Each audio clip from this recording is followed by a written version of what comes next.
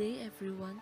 Today I will show you the history, equipments, rules and regulations, officiating and game of volleyball. But before that, let me first tell you a brief introduction about who William George Morgan is.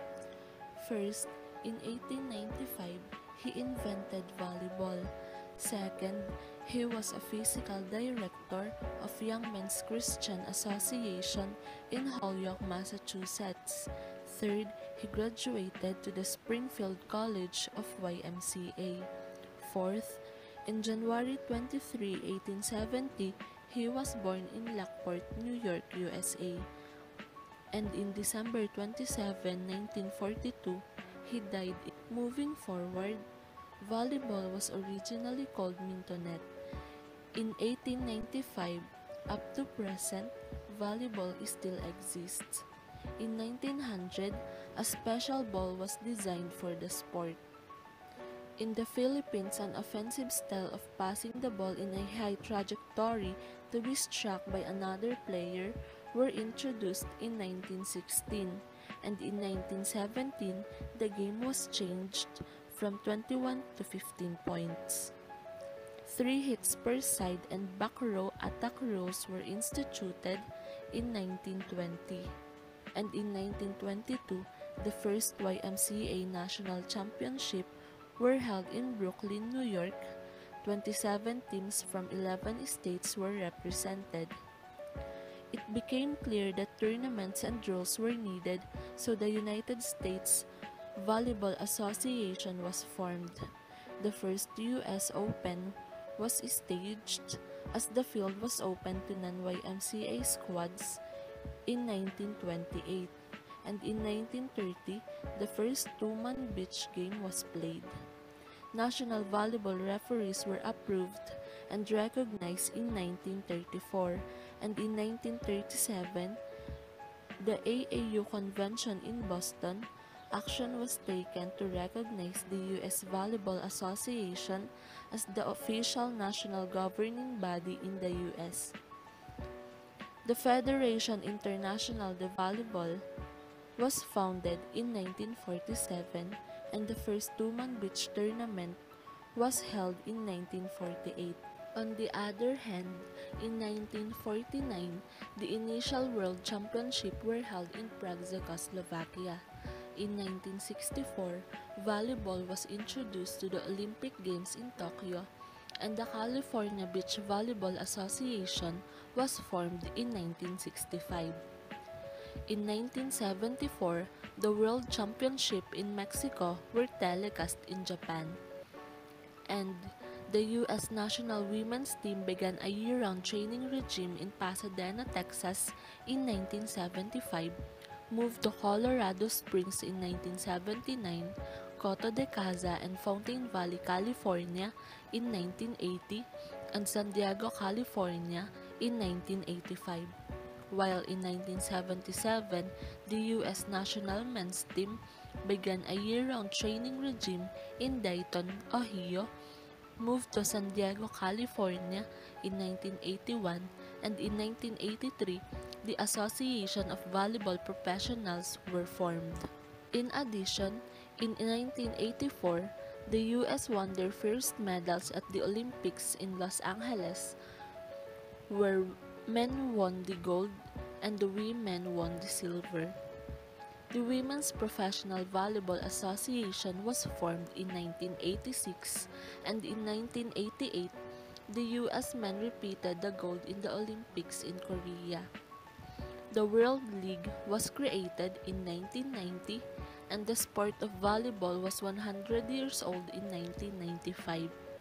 The two-person beach volleyball became an Olympic sport in 1996.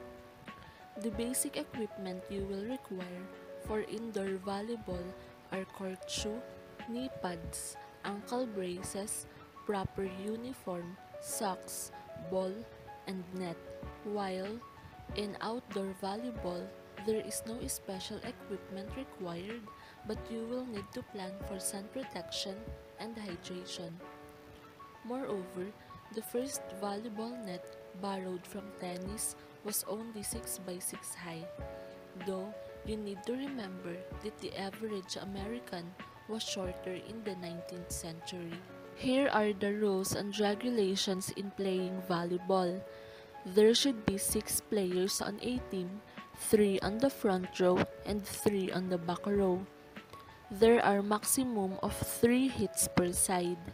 Player may not hit the ball twice in a succession. A block is not considered a hit. Ball may be played off the net during a volley and on a serve. A ball hitting a boundary line is in, and a ball is out if it hits an antenna, the floor completely outside the court, any of the net or cables outside the antenna, the referee's stand or pole, the ceiling above, a non-playable area. It is legal to contact the ball with any part of a player's body, and it is illegal to catch, hold, or throw the ball. In addition, if 2 or more players contact the ball at the same time, it is considered one play, and either player involved may make the next contact. A player cannot block or attack a serve from on or inside the 10-foot line. After the serve, frontline players may switch positions at the net. A higher competition, the officiating crew may be made up of 2 referees, line judges, scorer, and an assistant scorer. The result of a violation is a point for the opponent, like when serving, stepping on or across the service line as you make contact with the serve. Failure to serve the ball over the net successfully. Contacting the ball illegally like lifting, carrying, throwing, and other things like that. Touching the net with any part of the body while the ball is in play. Exception is if the ball is driven into the net with such a force that it causes the net to contact an opposing player, no foul will be called, and the ball shall continue to be in play. When blocking a ball coming from the opponent's court, contacting the ball when reaching over the net is violation if both your opponent hasn't used 3 contacts and they have a player there to make a play on the ball.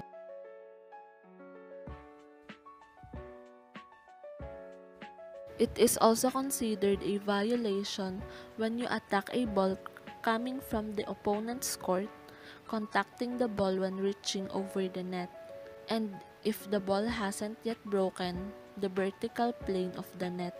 Next is crossing the court center line with any part of your body.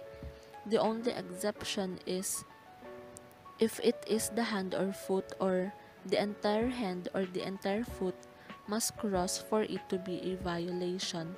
Next is serving out of order and back row player blocking. It is when at the moment of contact the back row player is near the net and has part of his or her body above the top of the net. Lastly is back row player attacking, where a ball inside the front zone is inside the 10-foot line, and when at the moment of contact the ball is completely above the net, or what they called an illegal attack. In officiating, the first referee has the authority over all the other members of the officiating crew. The first referee should talk to all the officiating crew members before the match starts, going over any questions officials might have about their responsibilities.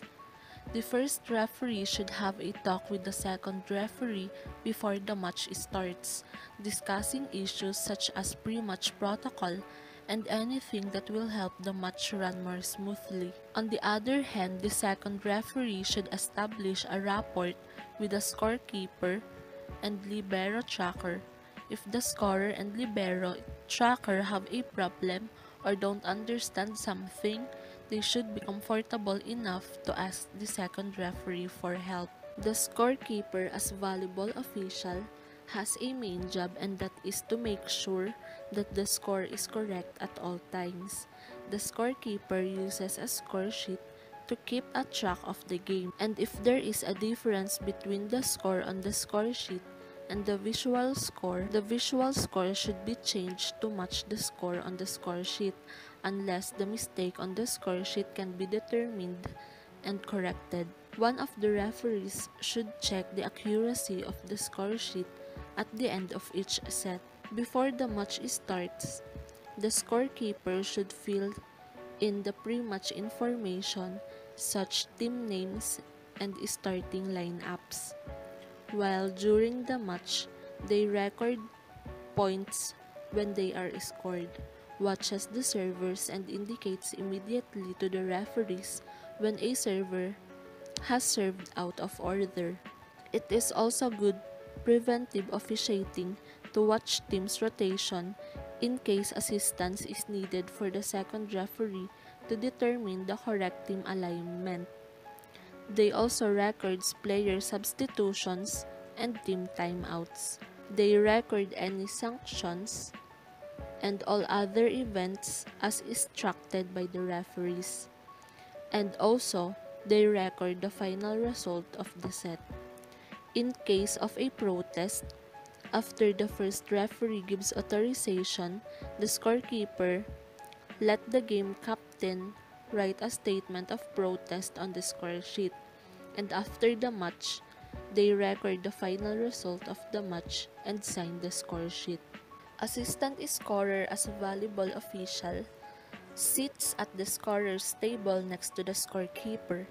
Its main function is to record libero replacements onto a libero tracking sheet. The assistant scorer notifies any fault with libero replacements, operates the manual scoreboard on the scorer's table, and checks the score on the scoreboard with the score on the score sheet. There are line judges in officiating volleyball. If only 2 line judges are used, they stand at the corner of the end line that is closest to the right hand of each referee, diagonally from the corner. The line judges watch the end line and sideline of their respective corners. While for FIVB and official competitions, 4 line judges are used. Each line judge stands in the free zone 1 to 3 meter, lined up with the imaginary extension of their respective line. Line judge main responsibility is to make signals to help out the referees in making judgment calls. Line judges may be instructed to use flags to make the signals.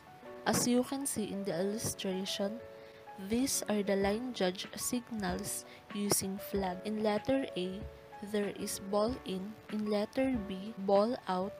In letter C, ball out after contact with a player. In letter D, ball outside the antenna, service line fault, and obtain referee's attention. While in letter E, impossible to judge. When volleyball was first invented, it was much different from the game today. You could have as many players as you wanted on each team. There were 9 innings per game. There were 9 innings per game with 3 outs per inning. There was also no limit on the number of hits of the ball on each side of the court. When the serving team wins a volley, it wins a point and the right to continue serving. The ball must clear the net on a serve, and a game is played to 21 points or some other agreed upon number. The team that wins the best 2 out of the 3 games wins the match. Ace is when the ball is served to other team and no one touches it. Side out is when the team that served the ball makes a mistake, causing the ball to go to the other team. Roof is when a player jumps above the height of the net and blocks the ball. Dig is when a player makes a save from a very difficult spike. Kill is when a team spikes the ball and it ends in either a point or a side out.